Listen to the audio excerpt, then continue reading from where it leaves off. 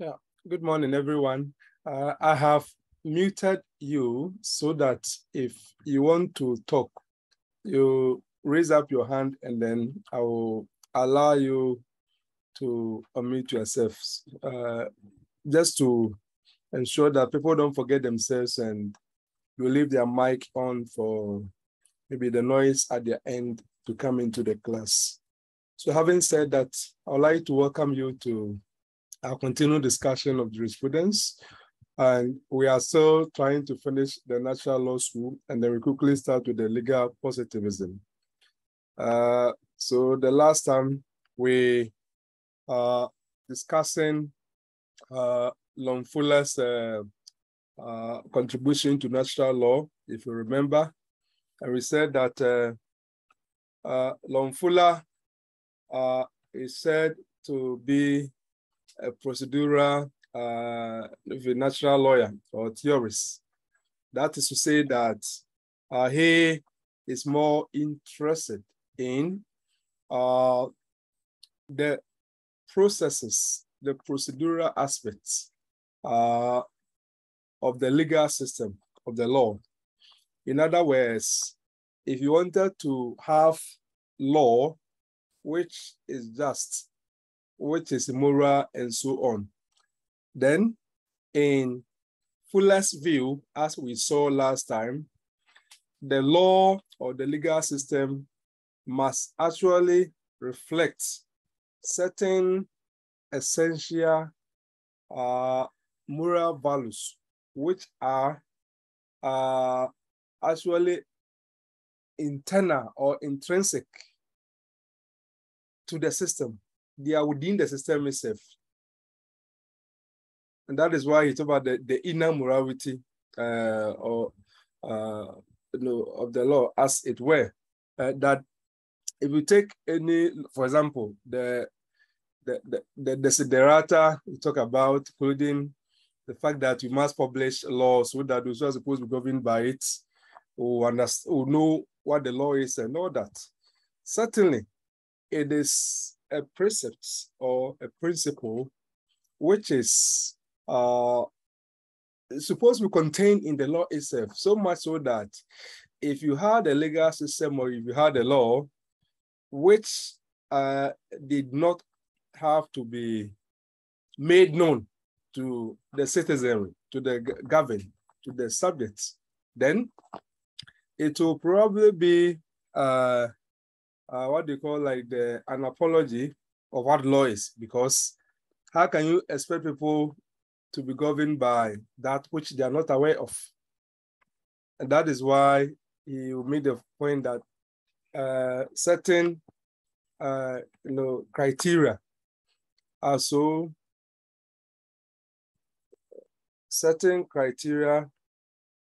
germane that they must be reflected in the law. My listing is some of them. Just sorry. Let's see. Okay.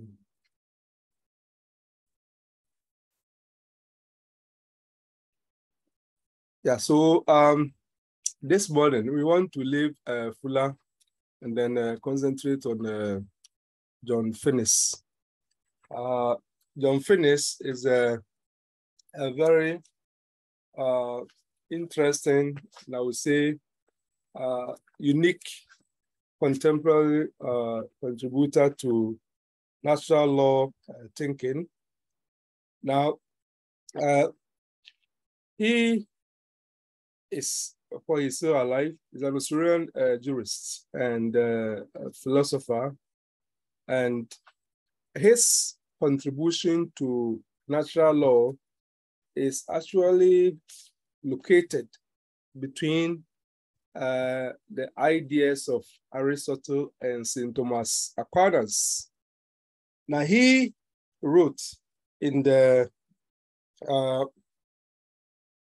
early part of the 80s, so if you like the late 70s, he did a very important work, which is called the Natural Law and Natural Rights. And in that work, Finnis sought to add a new perspective to how natural law should be understood. So one important perspective which also influenced his thinking is what they call the teleological theories of Aristotle and Aquinas. I've explained to you what we mean by teleological within the natural law thinking. I said that teleological from the word telos, that is to say like the purpose, and that law has purpose, society has purpose. And for that matter, if you have a law, the law should help man, should help society to attain the purpose which is there. For that matter, Aquinas will make the view that society has purposes and significance, which can only be achieved by an appropriate system of law. And finding the appropriate system is a concern for jurists. We say like jurists, those who are interested in matters of philosophy of the law, matters of jurisprudence, they are the jurists we're talking about. So Aquinas starts from the premise that yes, law is not just it's not just neutral. Law is supposed to be instrumental. It's supposed to enable us to achieve the purposes and significance we have as human beings, as human society. And for that matter, what is really crucial is that how we are able to mobilize, we're able to organize, we're able to craft law and deploy it in a manner in which it will help us to achieve the purpose or the purposes we have as a society and as human beings. Now, in John Finnis's view, one of the purposes which society has is what we call human flourishing. Human flourishing. By human flourishing, that is to say that whatever constitutes a worthwhile and a valuable life, that is what it means by human flourishing. So maybe like human beings being able to achieve their full potential, being able to have a good and quality life and all that. All those things are instantiations, or they are reflections of what Finnis will have us understand as a human flourishing. And Finnis's theory has been characterized as the most authoritative modern restatement of natural law. And mind you, I'm not saying that Finnis is the only one who has stated natural law theory, no. But I'm talking about restatement, that is bringing a new understanding to what we call the natural law school in the modern times. So that is where Finnis sits. According to Finnis, there are certain basic goods, and these basic goods are self-evident. Self-evident in the sense that you don't need any external proof to convince yourself regarding the necessity, regarding the essence of those goods. And that is why I said that when you say something self-evident, self-evident means that the evidence of the truth, validity, or the authenticity of that is contained in itself, and you don't need to actually look elsewhere to get proof regarding that. That's why I said that those basic goods are self-evident.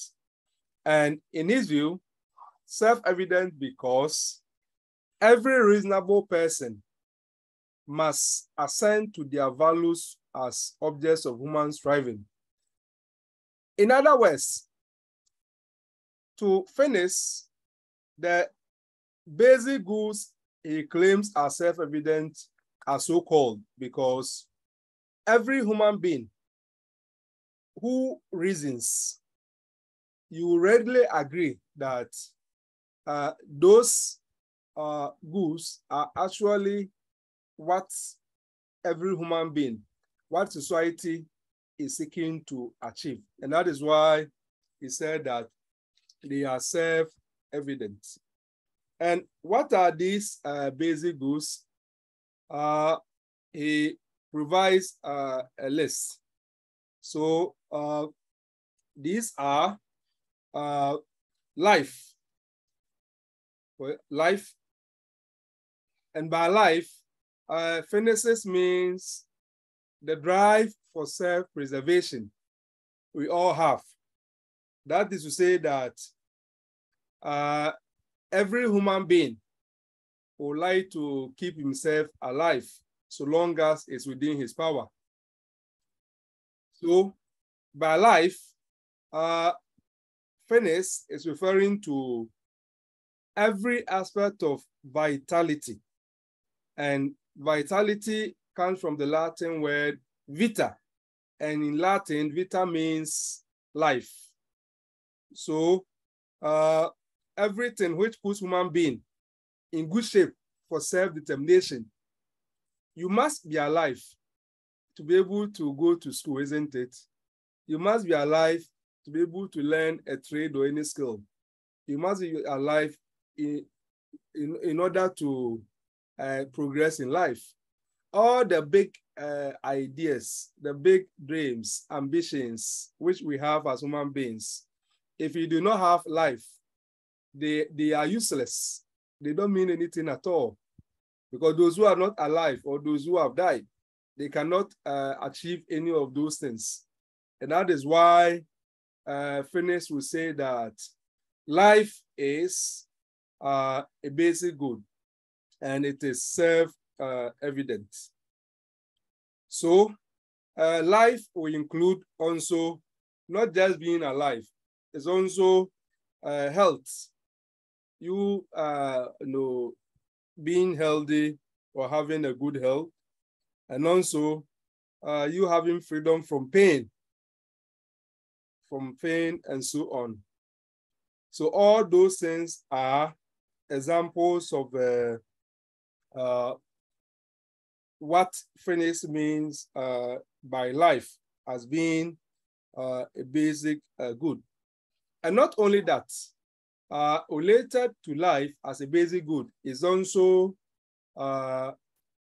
procreation, like procreation, that is a reproduction, human beings giving birth to more of their kind so that we don't perish or you don't get extinct from the face of the earth. So procreation or reproduction is an aspect or is embedded in the basic good of life, which Finnis identifies in his restatement of the natural law. And not only that, again, anything which which actually enhances, which sustains life, are all considered as being part of life. And that is why if you have an arrangement which seeks to, for example, take the procreation ability, a reproduction ability from a person, that will be contrary to natural law thinking, because you are undermining the realization of one of the basic good, which is life. Because if, for example, you render people eugenics or you sterilize people, right, so that they are unable to, bring forth, become pregnant or make pregnant and so on, then that way you are hindering the ability to procreate, and that undermines life, which Finnis talk about. So let's keep that in mind. And of course, related to life will also be the issue which has exercised some attention in recent times, things like the right to die. So life as a basic good will mean that there's nothing like right to die. So anybody making a claim to have the freedom to decide whether he will end his life or that, it is not consistent with natural law. It's against natural law, because natural law thinking, at least going by Finnis's reason and some other people like Aquinas and all that, we readily agree that life is very important. You must be alive before all other things. So let us keep that in mind. Another basic good, that is knowledge.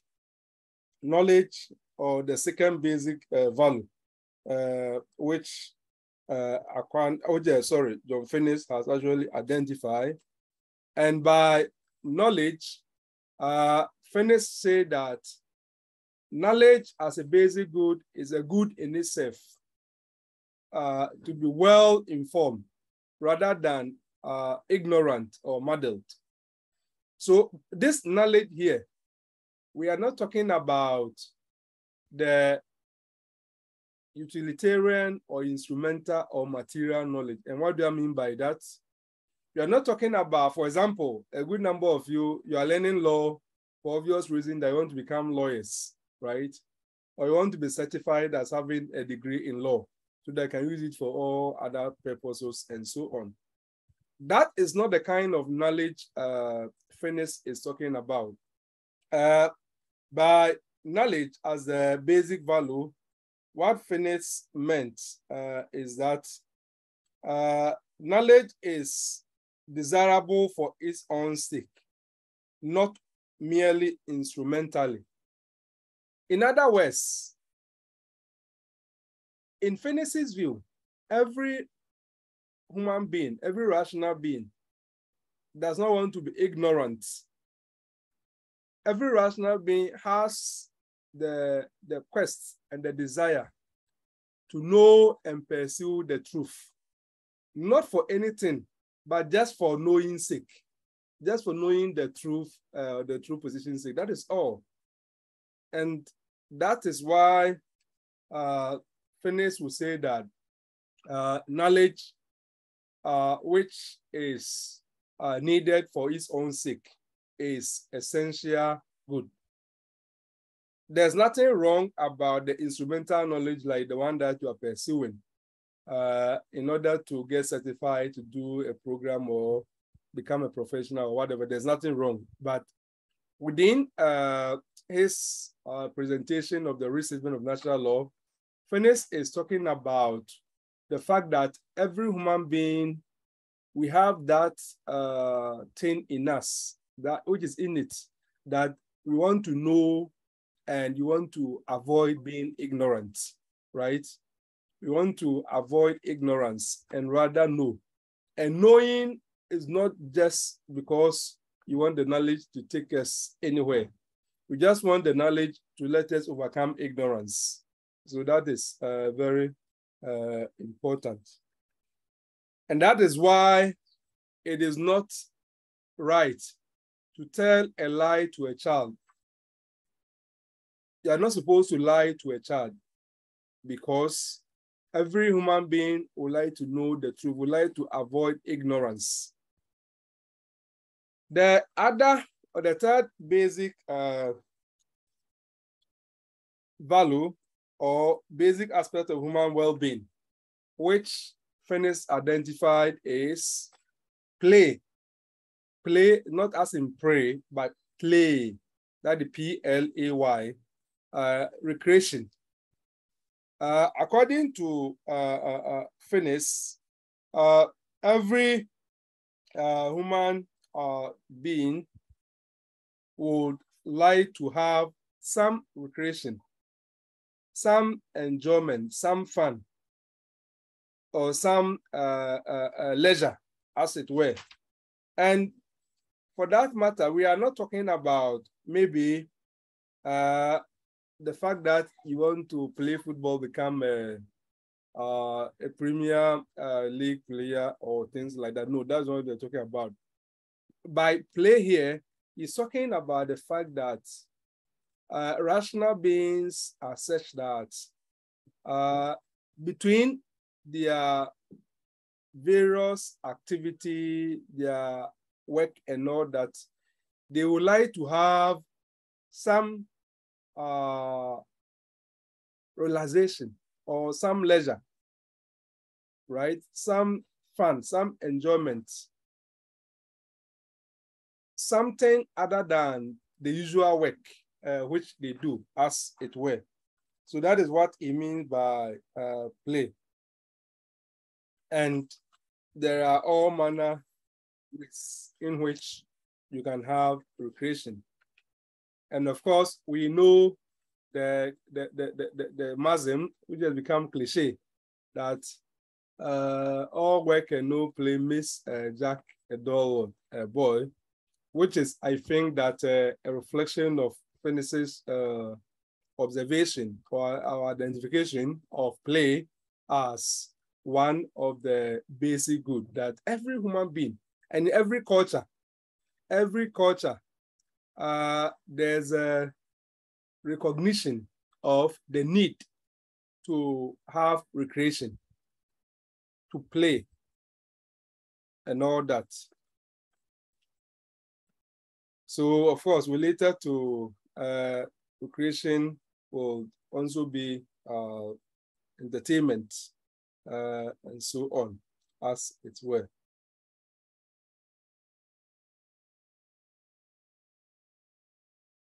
Then he also identifies the fourth basic good as aesthetic experience.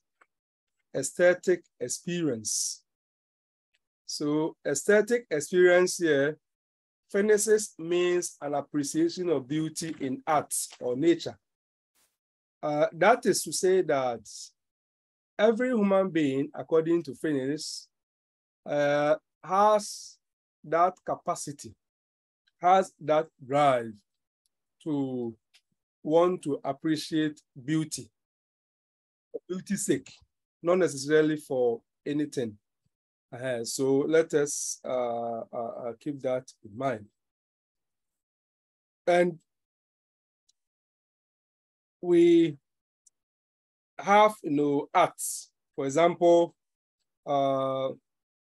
you see maybe the vegetation around, you say, oh, this is beautiful. You see the landforms, you see the sky, or even see people having created something.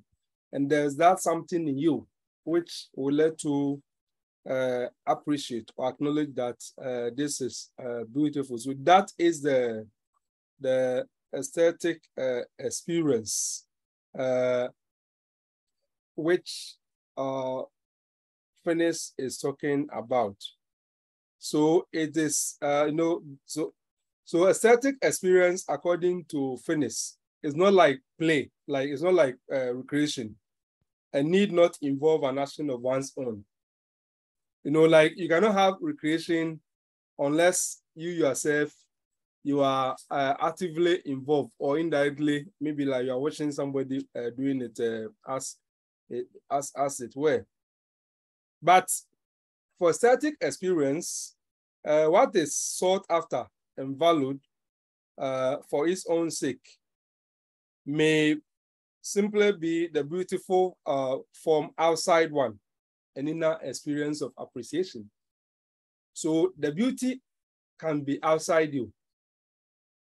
And you interiorly, you're appreciating that outside you as being like the beautiful. We also have another social good, which Finnis identify as sociability or friendship. Sociability or friendship. Now, by here, Aquanans is, sorry, I like Aquana. I'm not talking about Aquana, I'm talking about Finnis. Finnis is talking about acting in the interest of one's friends. Acting in the interest of one's friends.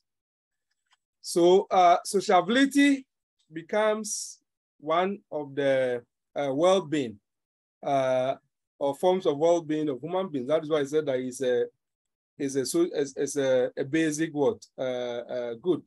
And at the minimum, we recognize this basic good, sociability or friendship, in terms of the peace and harmony among men. You know, the fact that we have to live in peace, we have to live in harmony with one another, also reflects this sociability or this friendship, which we are talking about. And in fact, if you take Ghana, for example, even as a society, right? As a society, if you take the Constitution of Ghana, the preamble of the Constitution of Ghana, I'm quoting, and I'll link it to this sociability or this friendship, which Finnis is talking about. So the preamble to the Constitution of the Republic of Ghana says, in the name of the Almighty God, we, the people of Ghana, in exercise of our natural and inalienable right to establish a framework of government, which shall secure for ourselves and prosperity the blessings of liberty, equality of opportunity, and prosperity, in a spirit of friendship and peace. Underline, in a spirit of friendship and peace with all peoples of the world. So we underline that, in a spirit of friendship and what? And peace with all peoples of the world. So, and then it will continue on and on and on. So you notice that even living in harmony with one another is something which, at even the collective level of us as Ghanaians, per our constitution in its preamble, we have affirmed that we want to live in friendship and peace with all peoples of the world, with everyone. And that is, I think, attestation to sociability or friendship, which Finnis has also identified as what? As a basic good. And of course, sociability or friendship also means that we have to act for the sake of one's friend's purposes and one's friend's well-being. So there are times, a lot of times, I should say, that we would like to be working in the interest of our neighbors, just for the sake that it will be well with them. And that is an aspect of the sociability or friendship, which Finnis is talking about. And for that matter, he will ask, and I quote, to be in a relationship of friendship with at least one other person is a fundamental form of good. Is it not? Certainly. I mean, let's look at the converse of it. Being in friendship with people, and then the opposite, that is will be that you are you have some enmity, or you are loggerheads. Which one is better? Is that not the first one? That is why he said that it is a basic good. Another basic good which Finnis identify is what he calls practical reasonableness. Practical reasonableness. And here, Finnis is talking about employing one's intelligence to solve problems of deciding what to do, how to live, and shaping one's character. In other words, all the goods which have been identified, as an individual, you need to bring your mind, your reasoning prowess to bear on these goods so that you'll be able to organize your life in a way which enable you to realize the human flourishing, which Aquinas, which Finnis has, for example, identified as it were. So, what you want to do, just like you students here, most of you have first degrees already and you are now coming to read law, you are working and all that. Even your decision to embark upon this course, where you are living and so on and so forth, all the decisions that to make, in a way, they are a reflection of the practical reasonableness, which Finnis is talking about. So when you bring your own intelligence as a person to bear effectively, and as Finnis will say, in practical reasoning, that issues in action on the problems of choosing one's actions and lifestyle and shaping one's own character. So that is the practical reasonableness which Finnis is talking about. So, for example, as human beings, you have the right to self-determination. In other words, you have the right and the power to decide. Or, I mean, if you want to put it in theological terms, you call that you have like the free will, right? You have your free will. God has given free will to everyone. So you decide how you want to live your life, what you want to do and all that. So how you are able to bring your intelligence, your reasoning to bear on this exercise so that you make the right choices for your life in order to realize your human flourishing is what Finnis means by the practical reasonableness, as it were. Now, Finnis also identify religion as another basic good. Religion. Religion here, we are concerned about an order of things that transcends our individual interests, things which are beyond us, if you like.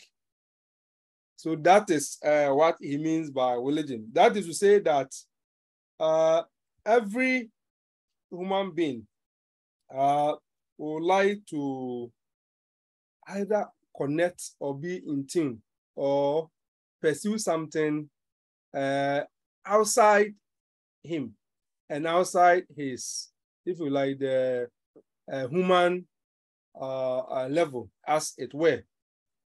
So that quest for transcendental experience, transcendental connection, is what he means by religion. And here we are not talking about any particular religion, but we are talking about the fact that as a rational being, there is something in us which make us want to pay attention to that which is outside us as humans. And that is the religion that Finnis is talking about. Now, the 7 basic goods, before we move on, are they exhaustive? In other words, are life, knowledge, play, aesthetic experience, friendship, practical reasonableness, and religion, are these the only forms of the human flourishing? Are these the only basic goods out there? Well, Finnis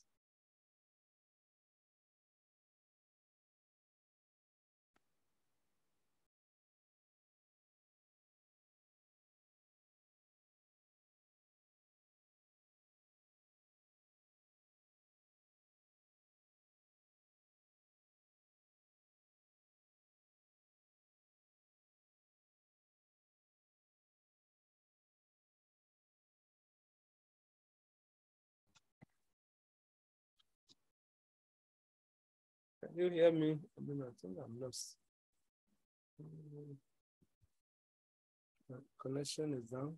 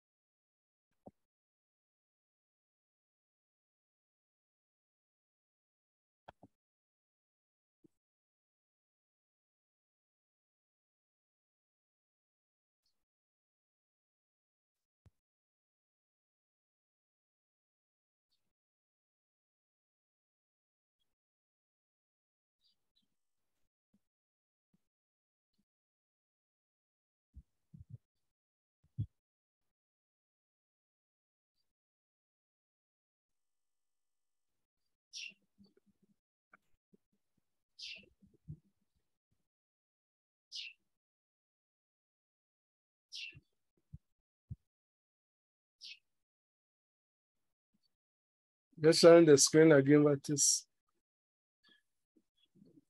okay.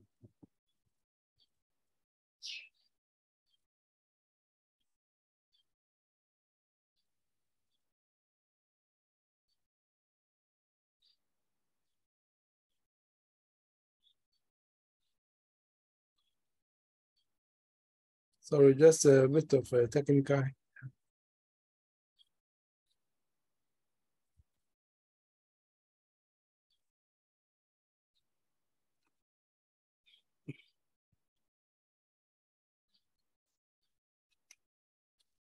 Yeah, so the question is, are the 7 basic goods, are they exhaustive? In other words, can we add to the list, or the list cannot be expanded? Well, some scholars have actually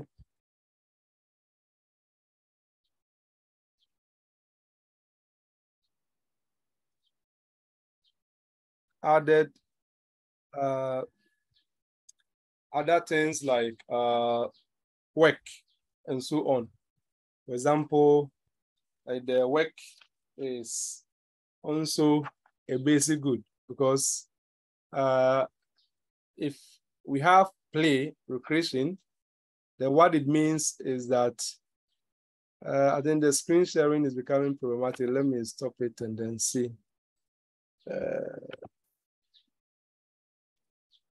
My screen keeps freezing, so just bear with me.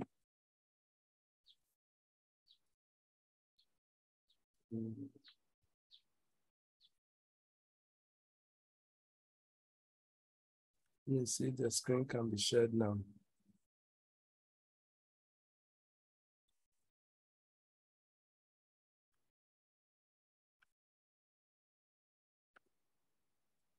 Yeah, I think it's better now. Oh, when you share, then screen sharing has stopped. As the share window is closed. It's just a minute.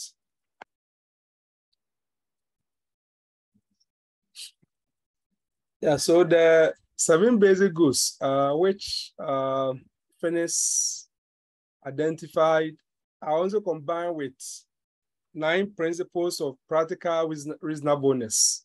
So don't forget, the practical reasonableness have been explained by Finnis as using our intelligence, using our reasoning to actually make choices which enable us to realize the basic goods, and for that matter, achieve human flourishing.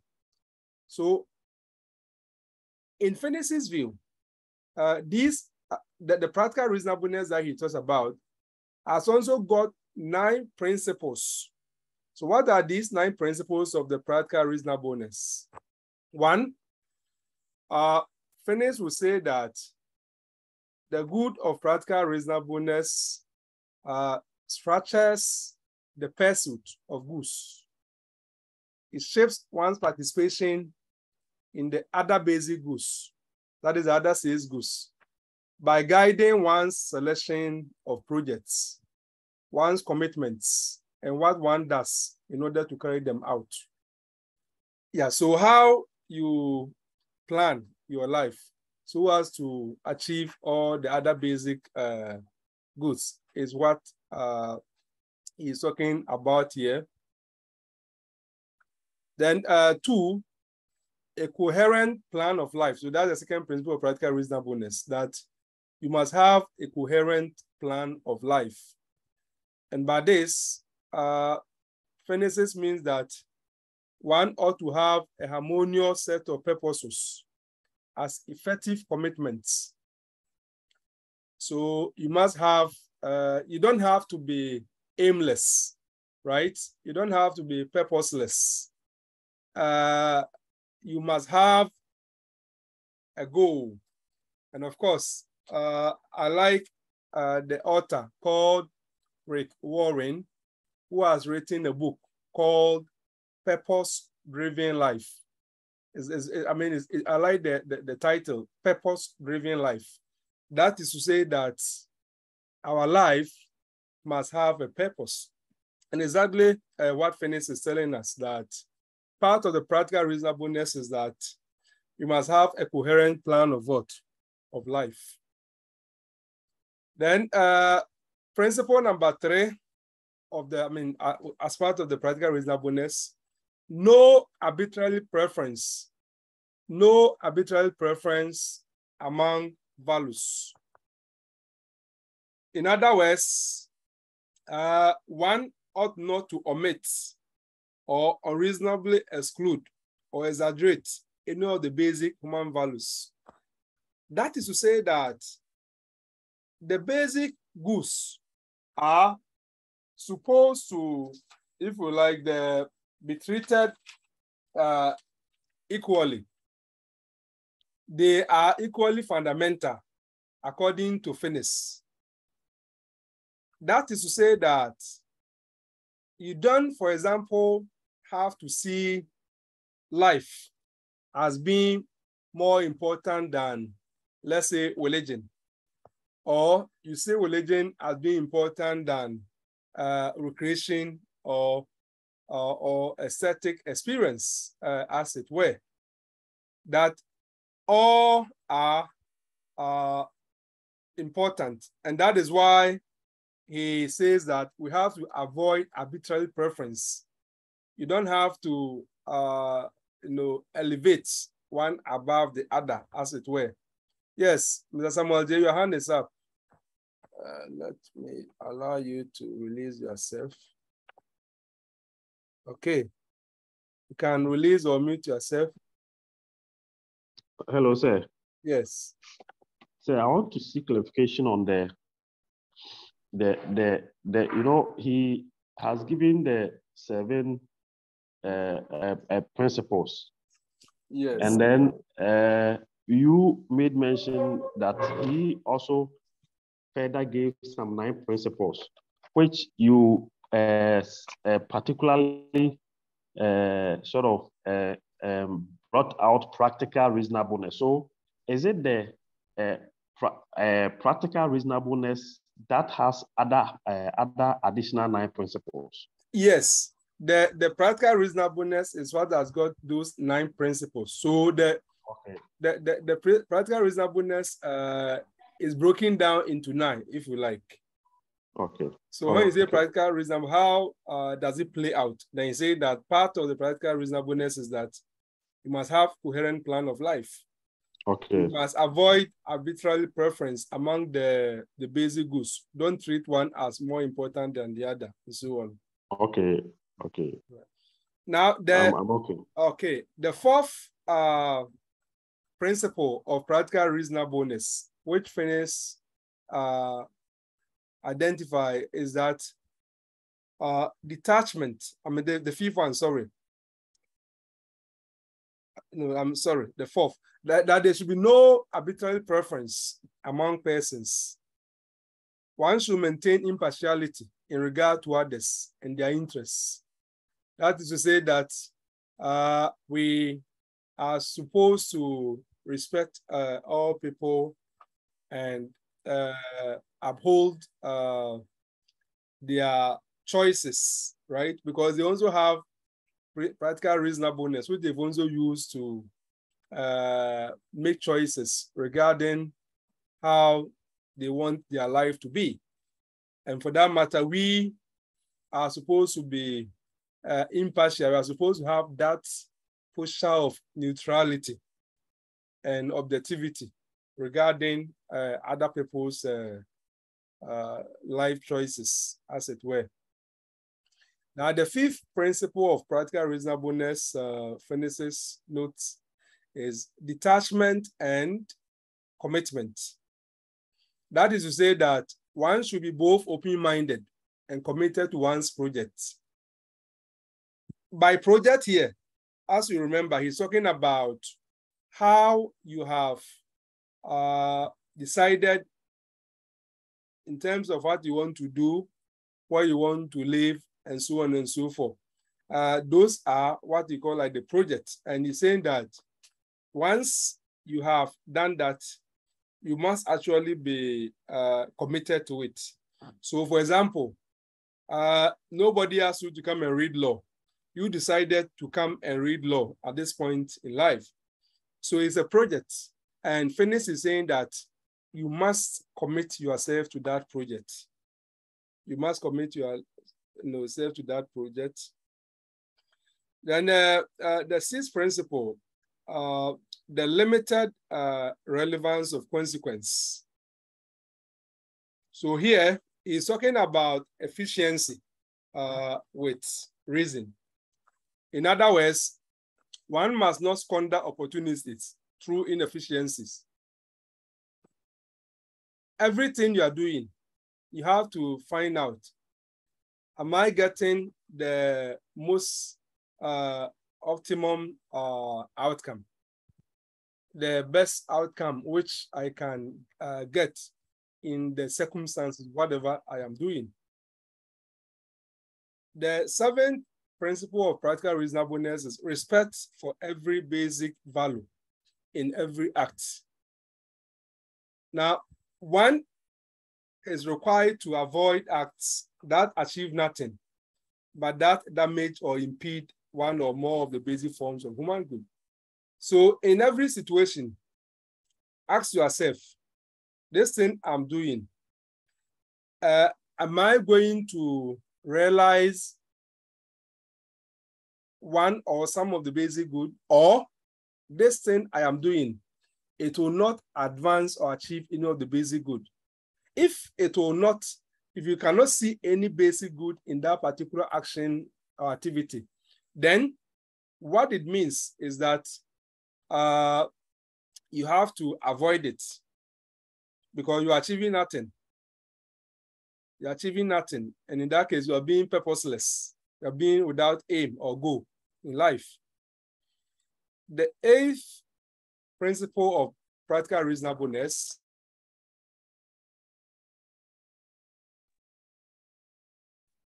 sorry, I think it went off again.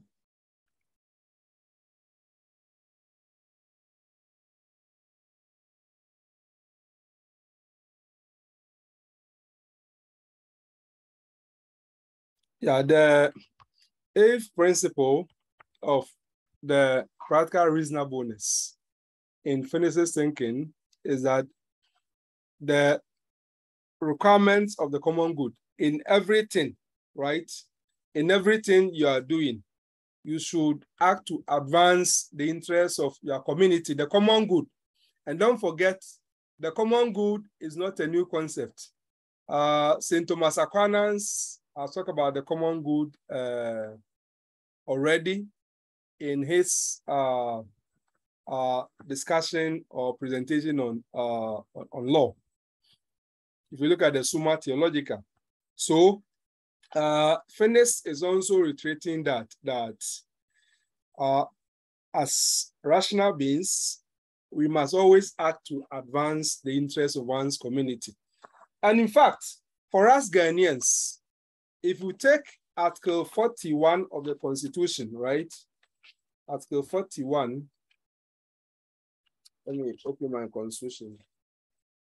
Yeah, Article 41 of the 1992 Constitution of Ghana. I think that it underscores this aspect of practical reasonableness, which Finnis is developing. So let me quote Article 41 of the Constitution of the Republic of Ghana. Quote, "The exercise and enjoyment of rights and freedoms is inseparable from the performance of duties and obligations. And accordingly, it shall be the duty of every citizen, A, to promote the prestige and good name of Ghana and respect the symbols of the nation." So that is the common good, isn't it? Because the good name of Ghana and symbols of the nation, the flag, the anthem, and all that, and the coat of arms, all these portray Ghana as a sovereign and is part of the common good. B, to uphold and defend this constitution and the law. So we have an obligation to uphold the 1992 constitution. And if you go to Article 3 of the constitution, it enjoins all of us to defend the constitution against any attempt by anyone to overthrow the constitution. And that is why if you even kill a human being in trying to resist an attempt to overthrow the constitution, you can never be charged with murder. The constitution gives you the power to do that. So if anybody is planning a coup d'etat or trying to do anything which will disturb the constitutional order, part of your obligation towards the common good is to expose that person and so that you have lived true to your obligation under Article 41 B. And then C, to foster national unity and live in harmony with others. To foster national unity and live in harmony with others. You notice that It's not just the common good, which is reflected in 41. Some of the basic good, like the friendship, sociability, because we said that an aspect of the sociability is actually also living in peace or harmony with what? With others. D, to respect the rights, freedoms, and legitimate interests of others, and generally to refrain from doing acts detrimental to the welfare of other persons.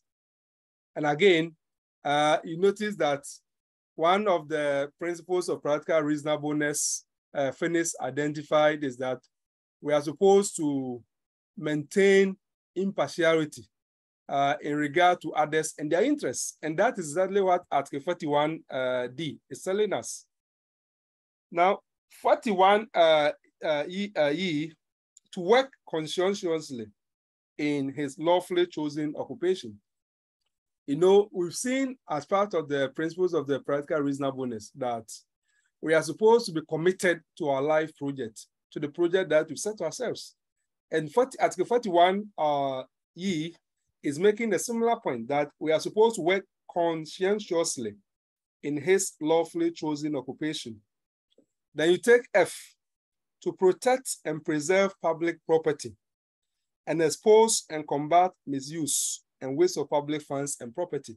So this is all part of the common good, that if there are public property there, you have obligation to ensure that it is not destroyed, it is not dissipated. So there's nothing like we there a bind there until no. That is irresponsible and unpatriotic posture, and it's actually violative of the Constitution, particularly Article 41 F. And you're also supposed to expose and combat misuse and waste of public funds. So if you're an organization and people are wasting money, don't say that this money is not for me or it's not for my parents or my family, so I don't really care if people are using it. I'm just going to be approving or anything like that. You have obligation as a citizen to expose and also fight, that is combat misuse and waste of public funds and property. Now, Article 41G, to contribute to the well-being of the community where the citizen lives. So this is only part of the common good. So when you're in a community, anything which will inure to the good of the community, you are supposed to contribute your quota. Article 41H, to defend Ghana and render national service when necessary. 41I, to cooperate with lawful agencies in the maintenance of law and order. J, to declare his income honestly to appropriate and lawful agencies and to satisfy all tax obligations. And K, to protect and safeguard the environment. So you notice that Article 41 of the 1992 Constitution of Ghana is actually embodiment of most of the things which Finnis has actually stated in his discussion of basic goods and also the 9 principles of practical reasonableness.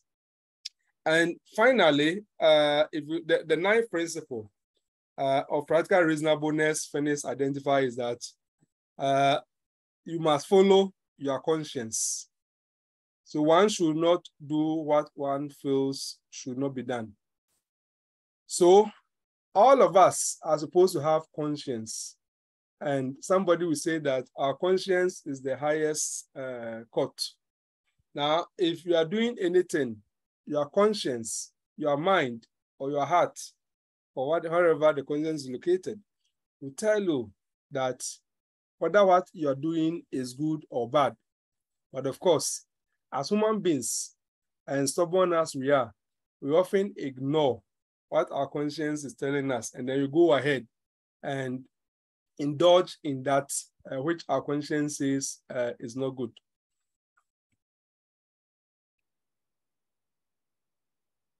So as far as Finnis is concerned, the combinations of the principles of practical reasonableness, as we have explained along the 9 points, with the sorry,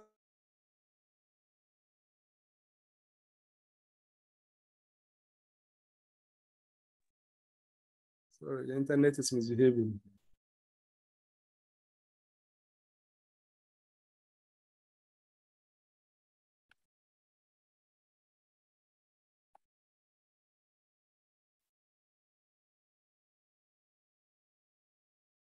Yeah, so we're making the point that to finish, the combination of the principles of the practical reasonableness with the 7 basic goods leads to the immutable, that is unchangeable, and universal principles of natural law.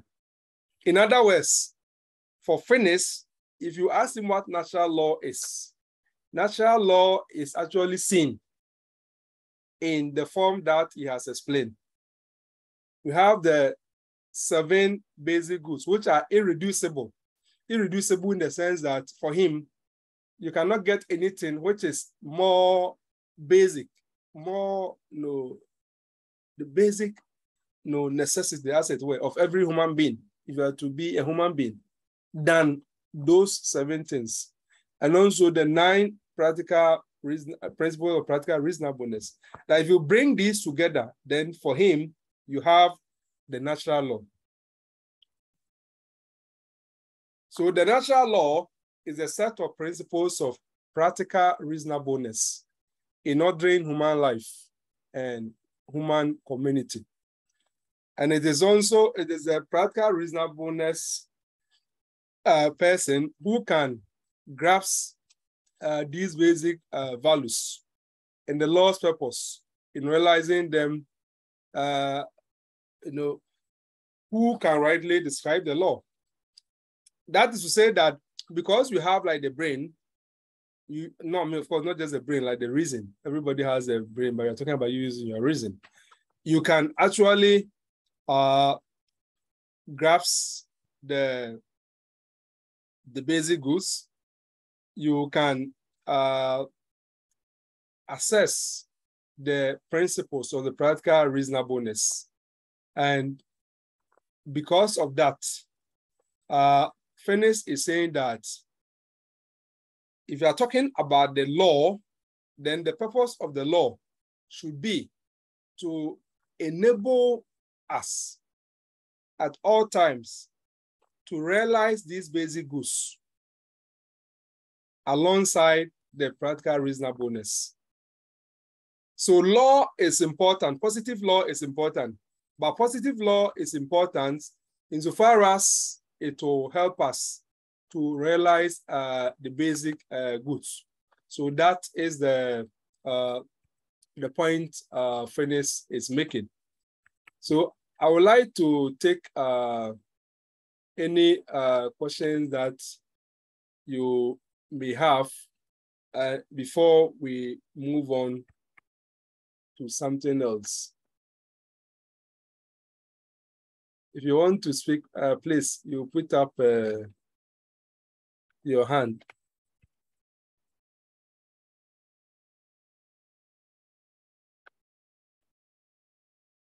Yes, SP's hand is up.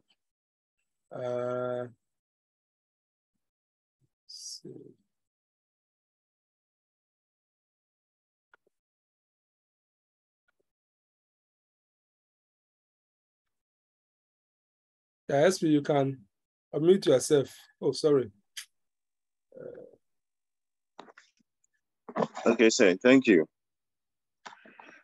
Sir, my question is in relation to the 7 basic goods that we identified, and you were asking whether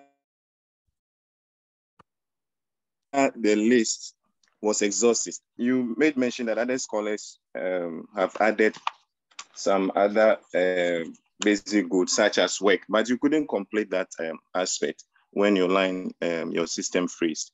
If you can. Yeah, so yeah, that is all that I wanted to say, that yes, the people have thought about what Finnis has done and have also seen the need, for example, to include other things like work. And some people may even include what they call like environment. But of course, environment is reflected in one of the principles of the practical reasonableness, as we saw. But the point is, Finnis has actually come out with his Restatement of natural law. And once people understand the basis of his reasoning, it should be possible for us to work out more examples of what he's trying to tell us. So that is the point I was trying to make.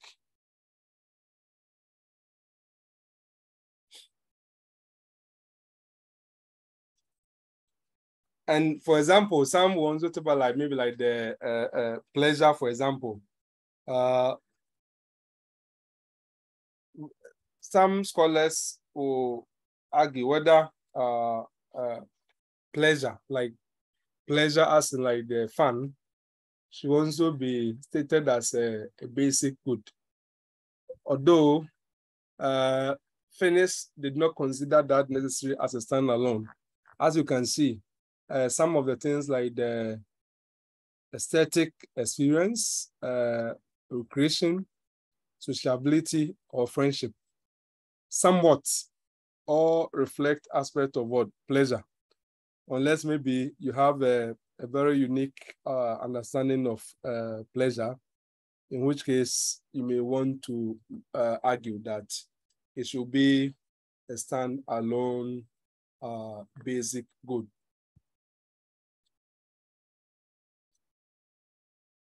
Okay, so we will start legal positivism now in absence of further contributions.